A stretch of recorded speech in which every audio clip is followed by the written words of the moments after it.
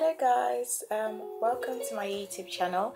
So this is Sunday morning and I am about to leave for church, but I've still got some time, so I thought I would just quickly record this video before I leave for church. So I just want to say thank you so much guys for all your support and all your comments and all your likes and all your subscriptions, just for supporting me on this channel really.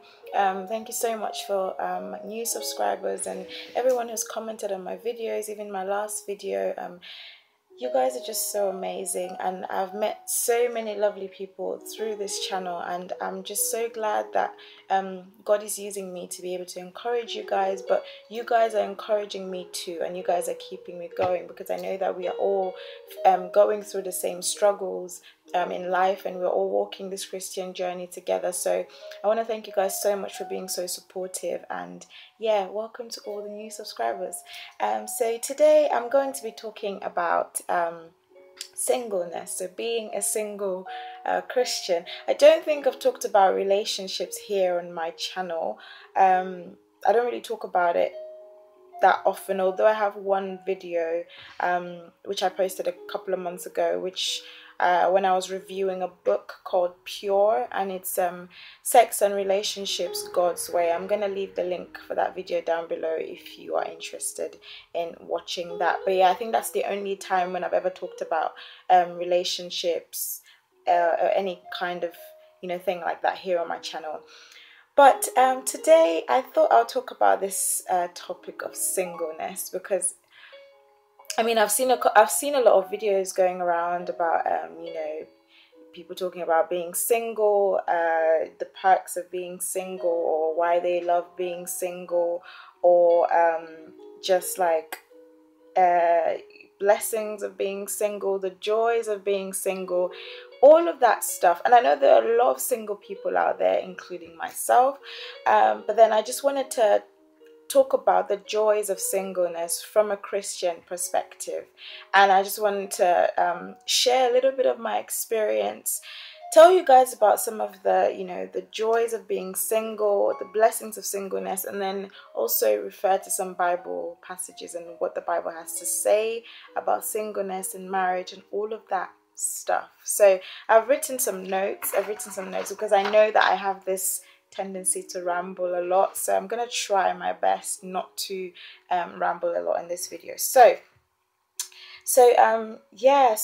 I think we often see singleness as a curse, really.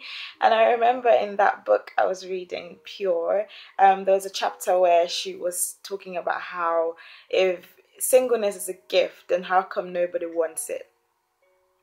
You know how a lot of people often say that, oh no, singleness is a gift from God, but a lot of us single Christians don't want it, because singleness is not, as the fact is true, it is a gift, but it is hard. Singleness is hard, and there's a lot of things that you deal with just being single, and I'm gonna relate to a lot of these things here. Like it is a gift from God, which is true, but the state of being single makes you more vulnerable to a lot of other things. And I think one of those things, especially here in the Western world, and our culture and our society and all of that stuff, where everyone is in a relationship.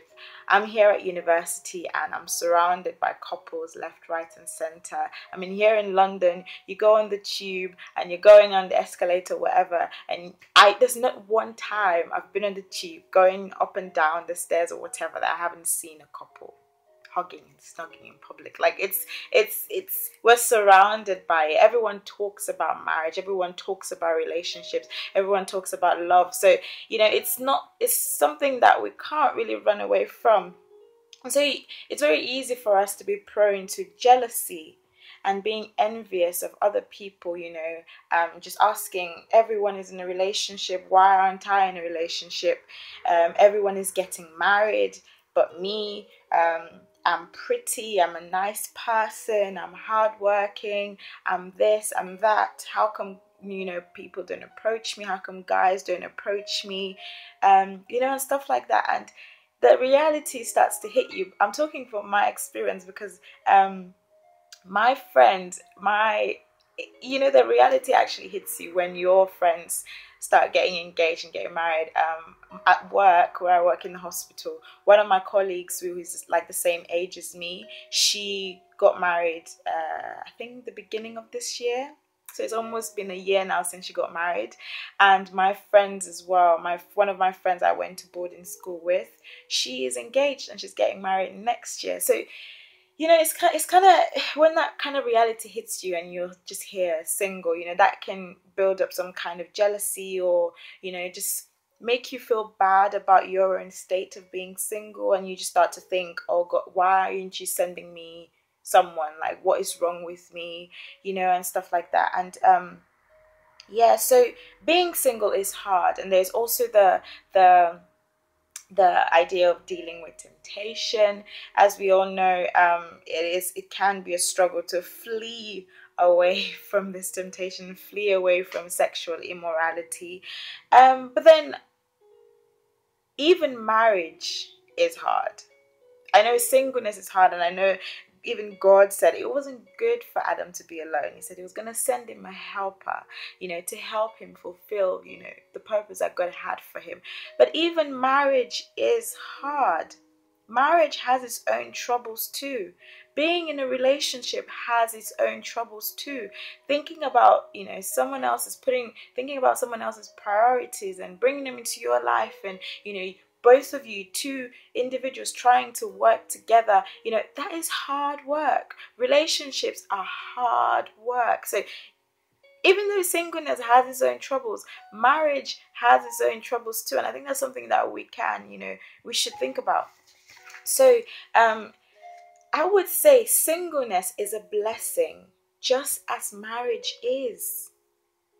Singleness is not a second best. It is not something you should be scared of, or not something you should run away from. It is a gift from God, just as marriage is a gift. And I know a lot of people say, that they're lonely, you know, saying that being single makes them lonely, and then they can't be able to do work for God, and they can't work because they're not in a relationship. That doesn't make any sense. Your relationship status does not determine, you know, how much you do for God. Your relationship status should not determine whether or not you decide to work for God. You should work for God out of your love for Him. If you want to write a book, you don't have to be in a relationship to write a book. If you want to start a blog, you don't have to be in a relationship to start a blog. If you want to travel the world and dance or write or do any other thing that God has called you to do, you don't need to have a boyfriend, or you don't need to be married to do all of those things. Okay? Your purpose, fulfilling your purpose, your God-given purpose does not stop, being in a relationship or not does not stop you from fulfilling your God-given purpose. So singleness is a gift, just as marriage is. And I think it's something that we should think about. And then another thing I wanted to stress upon is that, even though I know I started off by mentioning a lot of the hard things, you know, being single, but singleness has its advantages too. And I want to refer to 1 Corinthians chapter 7. I know that if you've watched a lot of videos about singleness, then you would have come across the scripture a lot. But it is what the Bible says, and I think it's important to stress on this fact. So 1 Corinthians chapter 7, I'm going to read from verse 32. This is Apostle Paul writing to the Corinthian church, and he addressed married people, and now he's addressing the unmarried people, so the single people, aka us. And he said, I would like you to be free from concern. Remember that Apostle Paul himself was single. He was never married. So he was talking to the single people in the church. So he was like, I would like you to be free from concern. An unmarried man is concerned about the Lord's affairs, how he can please the Lord. But a married man is concerned about the affairs of this world, how he can please his wife. And his interests are divided. An unmarried woman or virgin is concerned about the Lord's affairs. Her aim is to be devoted to the Lord in both body and spirit. But a married woman is concerned about the affairs of this world, how she can please her husband. I'm saying this for your own good, not to restrict you, but that you may live in a right way in undivided devotion to the Lord. The one thing that I see from that passage as the great, advantage of singleness is that it is your chance to get to know God. It is your chance to get closer to Him, to work on your relationship with Him. It is your chance to know the love of God, to know what love is. Do you know what love is? You want to get into a relationship. Do you know how much of a commitment a relationship is? Do you know, the troubles that comes with, being committed to someone else, and how you guys need to work together, how you guys need to synchronize everything that you do. Literally, you need to know God and to know His promises for you and to work in your relationship. And it's not only when you are in a relationship that you guys would get to know God together. Obviously, it's a good thing, it's a great thing to get to know God, with your partner, have a study have a partner where you guys would study together and get to know God together. But look at your single season as that alone time that you have with God. And this is an experience I had recently. So over the summer, my friend was living with me for a couple of weeks, and I remember during that time there were a lot of compromises I had to make, because obviously when I'm living on my own, I just do whatever I want. I buy what I want. I decide what I want to cook, and I don't have to think about anyone else. But then I realized that there were a lot of compromises I had to make. Then I had to think about, if I'm buying soy milk, does she like soy milk? If I buy soy milk, she's not gonna have breakfast because she doesn't like soy milk. Or if I'm cooking this, will she like this? And stuff like that. And even we did do a lot of Bible study together. And not that I didn't enjoy her company, it was great having her with me for a couple of weeks. But then after she left, I realized that I had missed that alone time with God.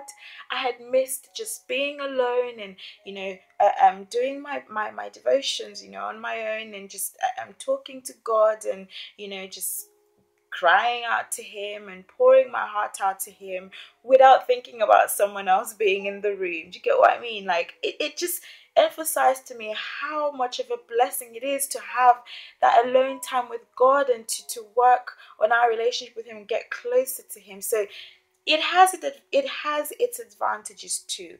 Singleness has its advantages, and I would encourage you to read 1 Corinthians 7. It's more than there's more to it than meets the eye. And another thing I wanted to talk about is that singleness is not permanent. Okay? God is teaching us patience. He's working on us and He's teaching us patience. If He's gonna bless you with the gift of marriage, if He's gonna send you a husband, if He's gonna send you a wife, no one, absolutely no one is gonna stop that. No one is gonna stop that. So why do you worry? Why do you worry about getting into a relationship, having a boyfriend, getting married? If God's going to bless you with your own husband, then it's going to happen eventually. We have to be patient in this season and to prepare ourselves, for what's coming ahead. Singleness is not permanent. It is only a season, and a lot of us that are single will get married eventually in this life. But there will be some people too who wouldn't get married in this life. But that doesn't still mean that singleness is permanent, because if we read Revelation chapter 19 verse 7. Revelation chapter 19 verse 7, it says, "Let us rejoice and be glad and give Him glory, for the wedding of the Lamb has come, and His bride has made herself ready." So we know how the Bible does refer to us, the children of God, as the bride, and how Jesus is the bridegroom. The Bible does promise that He will come back one day for his bride, and that is us, the church. So those who believe in him, those who trust in him, he will come back for us one day. And really, it would be a wedding feast. It would be like the bride, which is us. He was going to wash us clean to be as white as snow, and then we're going to be presented to him, sinless and blameless and flawless. And there's going to be a marriage between the bridegroom and the bride, and he promises that he's going to wipe away every tear from our eyes. There will be no pain, no hurt, no jealousy, no anger, all this struggling that you're struggling with now. There's not going to be any of that. There is going to be a wedding. The Lamb is going to come back, and we will be joined together with him till eternity, for all eternity. So singleness is not permanent, whether it's here on earth or in heaven. And it's important to think about that. Don't waste your singleness. Don't waste it. You don't want to look back and see that you've spent all of this time complaining and being jealous and being envious, or looking at other people, comparing your life with others. No. Where does your heart lie? Where does your treasure lie? Fix your eyes on Jesus. Fix your eyes on the price. Be careful that you don't look at relationships and marriage as an idol, because anything that you think about more than anything that comes before your service to God is an idol. Be careful that your worship to God is not less important than your relationship status. Being in a relationship should definitely not be an obstacle for you serving God. So be careful that doesn't become an obstacle. And if you're struggling, remember that you are not alone. There are a lot of single people out there. A lot, myself included, a lot of single people out there. Talk to someone. Talk to your single friends. Talk to your youth at your friends at church, at school. You guys are going through this together. You're going through the same struggles. Trust me, it is hard. There are a lot of people going through it. You're not the only one. So please, talk to someone. If you're struggling with staying pure and all of these things, talk to someone, okay? And talk to God. He knows how you feel. Talk to God. Ask him to help you not waste your singleness. He understands. And so that's all I wanted to share with you guys today. I hope that you are encouraged. I pray that God gives you strength to keep yourself and just keep waiting for him. He will come through for us. Definitely he will. So I will run off to church now, but thank you so much for watching. Have a lovely day and God bless.